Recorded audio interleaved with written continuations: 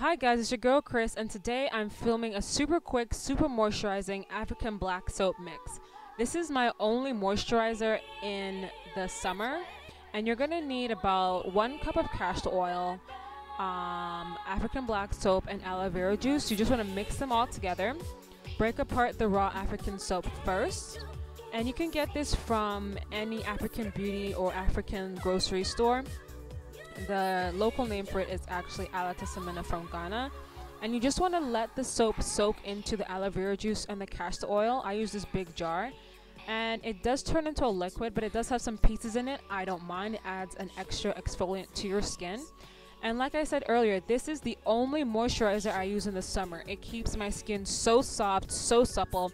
It's not heavy at all, and I love it. So this is me sharing it with you. I also use it as my shampoo, and since today is my wash day, I wanted to just show you how I make it. So thank you so much for watching. Like, comment, rate, subscribe, and as always, remember to live your life and be yourself naturally. Bye for now.